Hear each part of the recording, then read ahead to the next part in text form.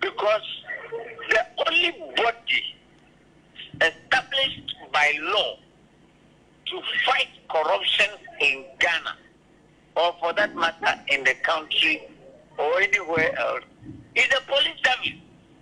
If you have allegations of corruption, go make a factual report or a complaint to the police CID.